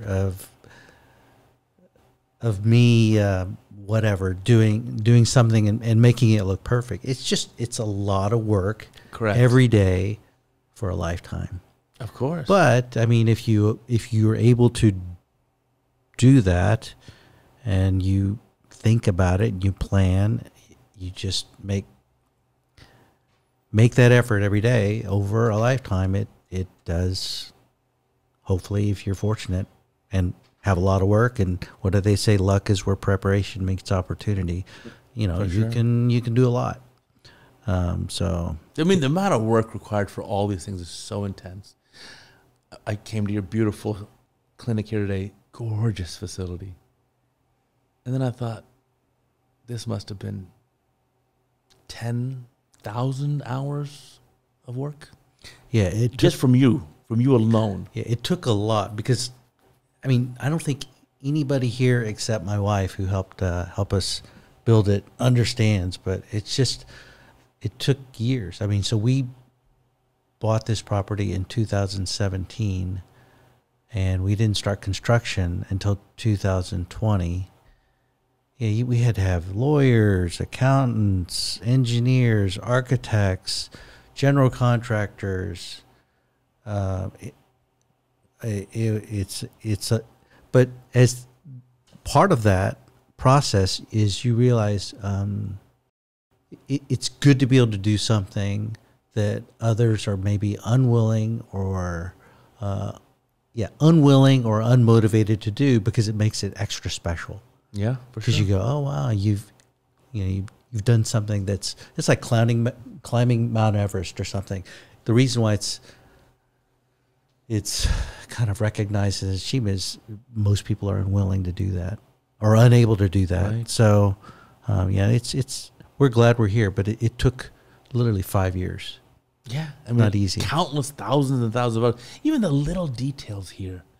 Like I liked outside your doors in the exam rooms, the little glass panel that looks so pretty, but oh no, you can actually write on it with a dry erase pen, and it's magnetic to stick something on. Yeah, so That's genius. That's like a culmination of so many things. We visited so many practices. Like we visited a practice in Dallas. They had iPads outside the door. I thought, oh, that's kind of cool. In that same practice, they had whiteboards everywhere. And then we visited another practice in South Dakota, and they had whiteboards all over the place. I go, that's really good, whiteboards. And then we got whiteboards at one of our older offices that are now closed. But then I realized, oh, there's something called a glass board. Yeah, pretty. And I go, that's nicer. And I go, oh, and if you could, well, how would you hang something from a glass board? Well, then you find out that they actually make magnetic glass boards. So the back's metal. Like even here, the markers are attached to the glass board via magnets. And I go, oh, and that's good. So now we're not kind of tethered to something, a technology that becomes antiquated. Sure. And it's clean and simple. So it's worked well. Little attention, that's just one thing out of a gazillion things here that require that much detail. Yeah, it's so many of these things. You're just going like you're coming here, you're learning, and I go to other places and I learn. It's just identifying really good ideas and then applying them in your own life. I don't know. I think that's kind of. If you're an ophthalmologist and you're visiting Austin, send Dr. Shannon here an email and say, "Let me come visit." You're welcome. You'll be blown away. You're welcome to come. Let's see here. Next question. Okay, so let's say there's a medical student watching and they're considering, well, what kind of field should I go into? Do you have any advice to those medical students? You choose a field that's going to make you happy. Something you're going to enjoy doing for the rest of your career. Don't choose a field like, well, I want to do neurosurgery because it's really cool, it's really well respected, and they make a ton of money. If you're not willing to live that life, ask yourself what your career should be like. What would you want to do? There's no right and wrong field, obviously. If you want to do ophthalmology, you got like 460 spots in the U.S. a year. On internal medicine, you got, I don't know, 20,000. So derm, competitive. Urology, even 200-something spots. Neurosurgery, even 100. So the various fields that are fewer and fewer spots. But just, you can achieve any of them. Just ask yourself, what do you want to do? Like if I was stuck doing internal medicine for the rest of my career, I'd probably change gears and do something else. It's just not me. It's not enough hands-on, not enough math, not enough solving of the problem. Cataract, solved. Chronic diabetes and hypertension and coronary artery disease, treated every year forever, never solved. I don't like that. It doesn't fit with my personality. Mm-hmm. But mind you, we need those doctors too who are going to care for those patients and really give them the appropriate treatment to help minimize the impact of those diseases. So it's complicated, but you got to find your passion. Whatever makes you happy is what you should pursue. And there's challenges now, I'll tell you. Med students is a big challenge because the USMLE is no longer scored. It's pass-fail for step one. A lot of med schools, almost most, have done away with grades, pass-fail only. So you get out of it what you're going to put into it. And so if you can just kind of skate by these days and just pass your classes, pass the USMLE, and you're good. So how do you think residencies identify top talent if things have gone pass-fail and there's no standardized score? You know, that's a good question. I think it's figuring out who has the work ethic that's appropriate for your program. Listen, if you're applying to ophthalmology, if you did med school, you're smart. You're smart, no question. Every ophthalmologist I met smart. The question is, what's the work ethic? And do you match the ethos of that program? So you get a program that's very busy, very heavy, UT Southwestern, right? Great program. If you enjoy working hard, you can be sure if you're on call at Parkland Hospital, you're going to deal with a ruptured globe. I posted a video on Cataract, Coach, a couple of weeks, maybe a week ago, on a Sunday. One of my residents, in one night, 2 ruptured globes at the county hospital. That's work. It's a lot of work. But if you're at a small little boutique residency with a tiny little hospital and no trauma center, you may not see any ruptured globes that night, or in fact that month, or even that year. So if you want a program that's going to spoon feed you, go find that kind of program. But just find the program that fits for you. There is no best ophthalmology residency program. Let me be straight here and tell you, absolutely. There's some they're all pretty good. But at the end of the day, it's the horse, not the track, that wins the race. A good horse can race on any track. You could have put me as a resident in any residency program. I assure you, I will get about the same out of it because I'm self-motivated, self-driven, and willing to work hard and learn on my own. Mm-hmm. Watch those videos, find those VHS tapes like I used to do 20 years ago. Mm-hmm. So the nonsense is like, well, this program is better than that program. Please. Coming from a program where I was the residency there, plus 20-some years teaching there. It's a good program. Nothing magical about it. Mm-hmm.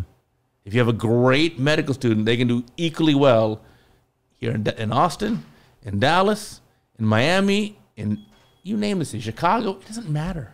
It just doesn't matter. Yeah. So where I went to my residency, it was not considered. It was the stepchild.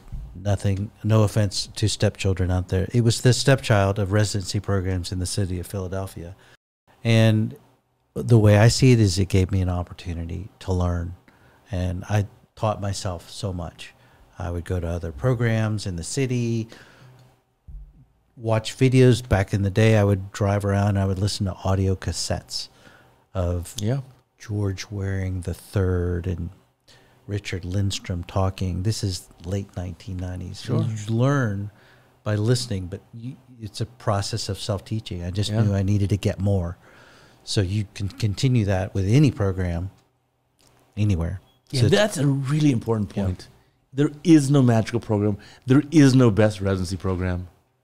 I came and did a lecture last month in Tampa, University of South Florida, the Eye Institute. Chairman is Ramesh Ayala. What an amazing program. It's not on the top 10 lists, but it is certainly a top 10 program. It is an amazing program. And the dedication they have to their residents and the amount of learning and how hard they work at Tampa General Hospital. Wow, wow, wow. Great program. Mm. And yet it's not quote on that map of the top 10. What makes a great program in your mind?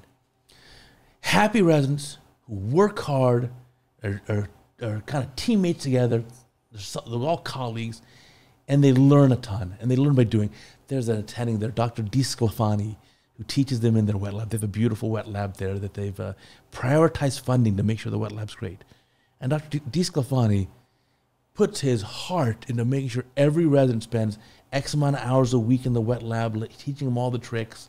He had, when I was there, for Paul Singh, a glaucoma specialist from Wisconsin was there. He came. And so DiSclafani set up to have all the MIGS companies there. He says, I want my residents to learn all of the MIGS devices, not just one. All the tools in the toolbox. That dedication, I think, is really important. And a smaller program like that, those faculty are incredibly dedicated. Mm-hmm. And they really care. Mm-hmm. And I think that's a really nice thing. So there are so many hidden gem programs that can do that. But remember, if I took a great resident from that USF program, he'd do great, or she'd do great. If I put her at UCLA, she'd do great. I put her in basketball, she'd do great. If I put her in University in Nowheresville, she'd do great. Mm-hmm. It's the horse, not the track. Mm-hmm. It's the chef, not the kitchen. The chef makes the meal. It's not the kitchen that makes the meal. Mm-hmm. Mm-hmm. So get that concept solid in your mind, and don't sweat one program over the other. It's not that big of a deal. Is there anything else you want to talk about? I want to learn about this practice here and how this all evolved. This is, to me, magical. This is one of the prettiest and nicest facilities that I've ever visited. And some of the little details, like behind us here, the open office, where the doctors are sharing the same huge open working space. Mm. No booths, no cubicles.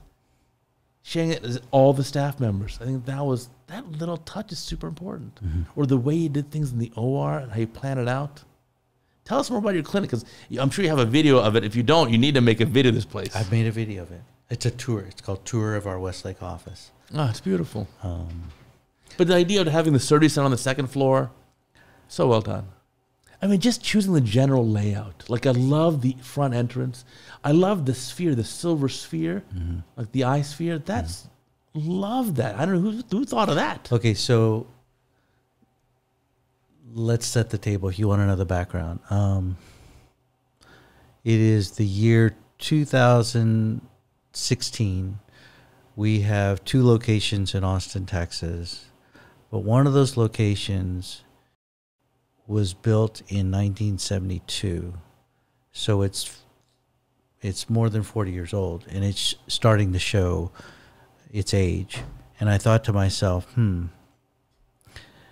we should be able to do better than this. So over time, like I would go to some hotels, and some of them were very nice hotels, and I go, oh, I really liked some of the design in certain hotels.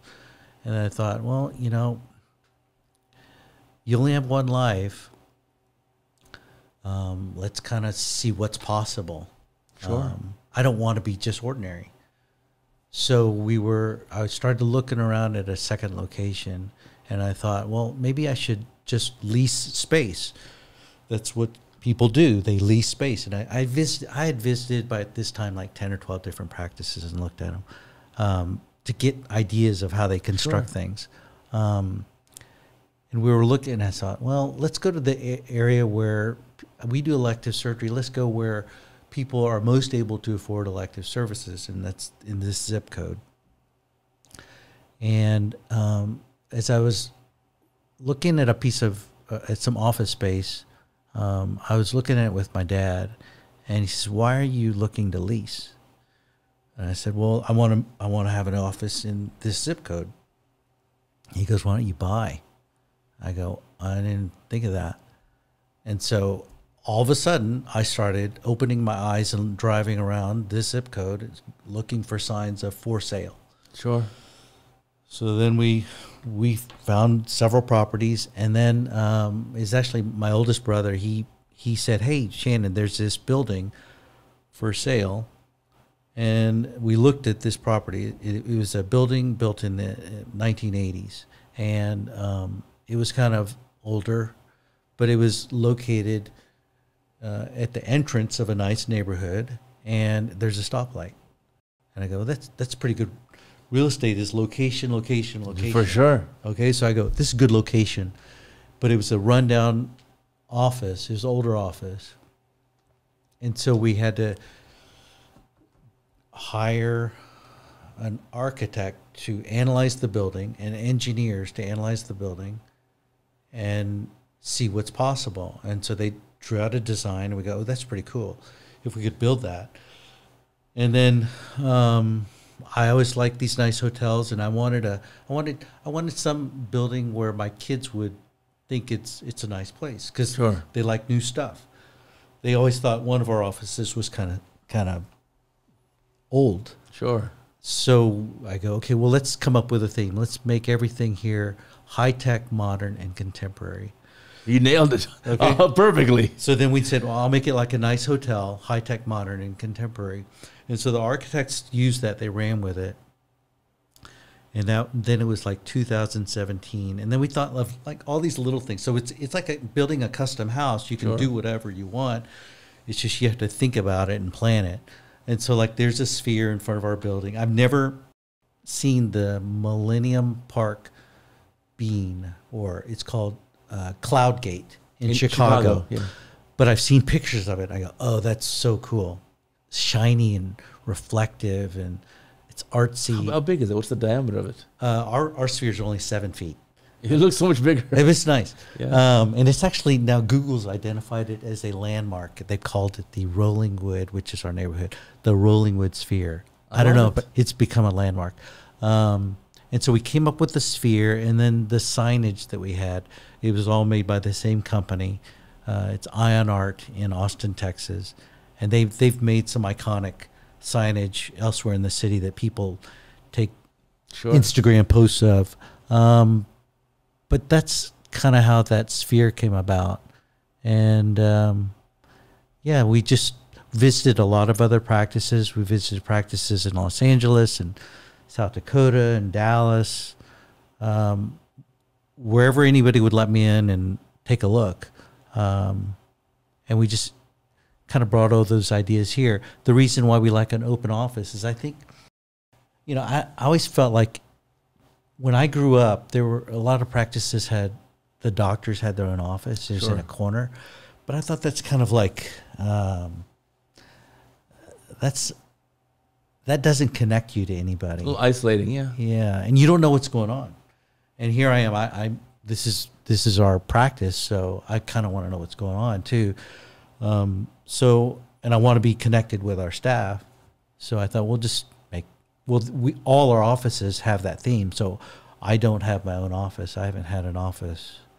Have I ever had a doctor's office? Maybe I did when I started, but I found it's better to be with everyone else, with everybody else. So it's something as simple as, how do people answer the phone? If you hear their language, you can maybe fine-tune how they communicate on the phone. Because if a patient calls the office, whoever they speak with on the phone, they're representing you. And if they can't express something, like if Peter Attia needs to explain cataract surgery, maybe he couldn't do it. Yeah. And so you can kind of, hey, let's figure out how we can kind of fine-tune your presentation. You hear so many things, conversations, so you're very connected with what's going on at all times. It's worked well. I don't know if other practices do this or not, but I like it like How many square feet is this facility?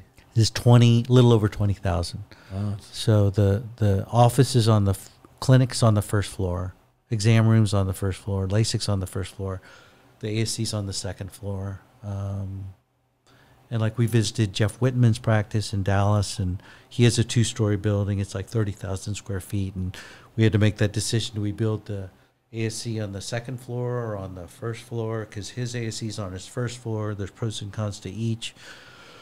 We almost didn't build in this building because when we had the engineers look at it, the engineer said, this building vibrates too much. You can't do surgery here. Wow. And I go, what? That's a thing? And so I just went up to the building before we even bought it. And I just started jumping on the second floor. And I go, I don't feel that much vibration. And plus, if I'm actually operating, I'm resting my hands on the patient's head. And I didn't think it would be a factor. And I can't tell there's any vibration here. But if I would have listened to the engineer, it did not meet his specification. We wouldn't have been able to build.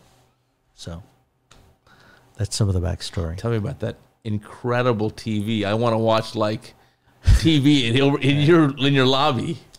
So I made a video about that. It's called The Wall. I posted it on YouTube. Samsung Wall TV. Apple stores have big TVs. Sure. Have you seen them? Sure. So I went to the Apple stores here in Austin, and I just thought that was really cool because it was captivating and educational.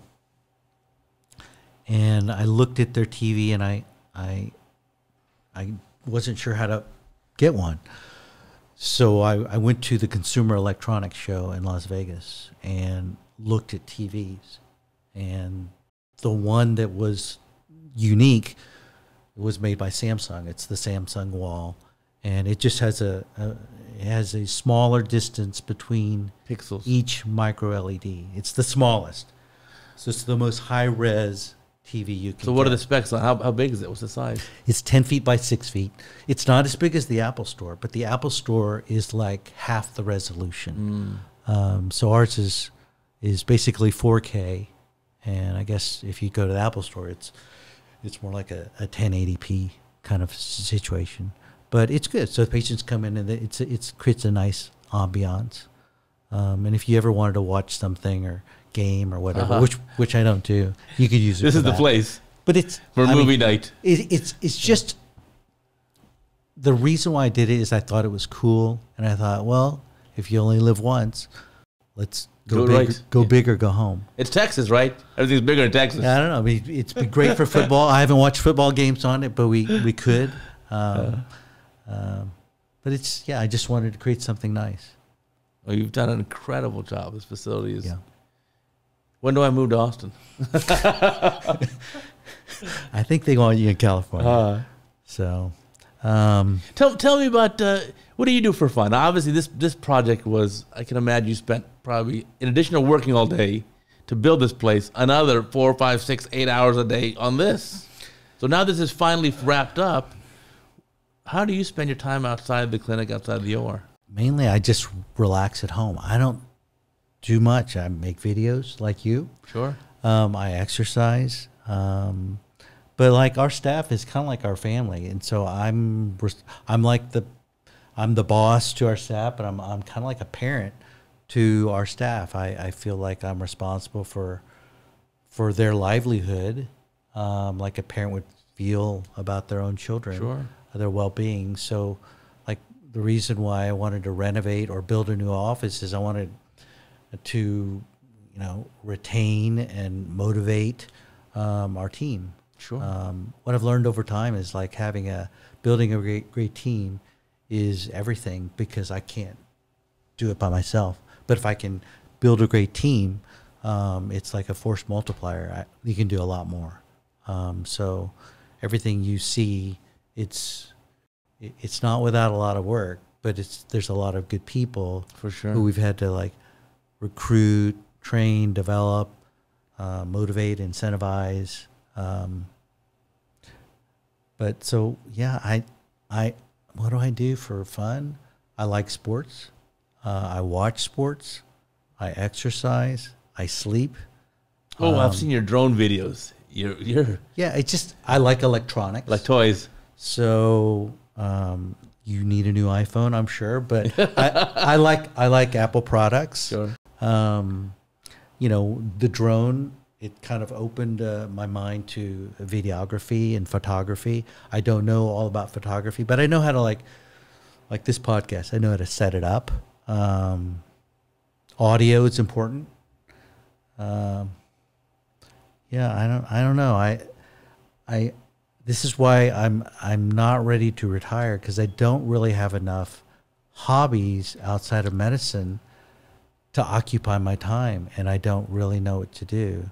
Well, that's a good question. Do you ever see yourself retiring and quitting ophthalmology? That's a great question. Everybody's got to retire at some point, sure. Yeah, but you can't do it forever. I don't know. So like, I guess it'll depend on what our kids do. I guess that's the next step. So unlike you, who started out in academics. Well, I started practice too, day one. But you were doing academic Correct. teaching. Yeah. I have, like I said, I haven't ever taught an ophthalmology resident since I was a resident. Yeah, I haven't. That's why, so the audience knows, the reason why he has no gray hair and I have a lot is from teaching residents. That's the only reason. Yeah, it's going to be stressful. We'll get you some nice gray hair. It'll look good. A little bit of silver on the temple, Shannon. You'll look great, buddy. Yeah. So we'll be having a residency program that we've matched our first class. Wow. When do they start? July of this year. Wow. So yeah, part of the concept is I'll teach some, and I just want them to see kind of probably what you tried to show your residents. Kind of how big is the residency class? It's just three per year. So we'll see how that goes. How many total faculty in this new department? Right now there's a full-time faculty, maybe equivalent. like 5 to 6. Awesome. Yeah. So it's just starting out. That'll take some time. I don't know. Invest in some good people. Lure me over to Austin. I'll pay no state income tax. It'll be great. You and a lot of other people. It'll be an amazing place. But no, it's a neat opportunity for you. I think you'll really enjoy it. There's a joy in teaching someone that skill. There is a little stress involved, but there's a tremendous amount of satisfaction and joy in doing it. And to see that young surgeon start off a little iffy, and next thing you know, just start flying, and you're like, wow, that's to see that progression is amazing. Yeah, I think the theme, I'm sure you felt this too, is you can't do everything forever. So there is, I think it's kind of the human condition to pass it on. Sure. Pass it on to the next generation, whether it's having kids or teaching the next generation. It's a way of kind of like leaving a future. Leaving a legacy, for sure. helping the next generation. I never feel as good about that. Ophthalmology is really good about one generation teaching the next. And that's really the kind of that tradition in ophthalmology, as long as we've had ophthalmology. No, I'm sure we've learned from many of the same people over time, and it's been impactful, and it's helped shape our whole careers and our lives, and we may not realize it, but yeah, there are a lot of influential people who helped us along the way, and you know, you've helped a lot of people who will help the next generation. So that's kind of maybe part of the next plan. Part of my favorite thing with teaching residents is continuing to mentor them and keep in touch with them after the culmination of the residency. Yeah, that's probably the fun part. That's the most fun of all. Because you're not under the stress part of, oh my God, you're gonna have a complication. To see them do amazing things, yeah, it's such a pleasure. Even the ones who do things even outside of cataract surgery. I was recently talking to a former resident who does oculoplastics in Phoenix. He was an amazing, amazing resident. He was the type where he already matched an oculoplastic, which you match early in PGY 3 year. But I give an award out for best resident surgeon of the year. Purely merit-based. I give him a cash award and the honor of it.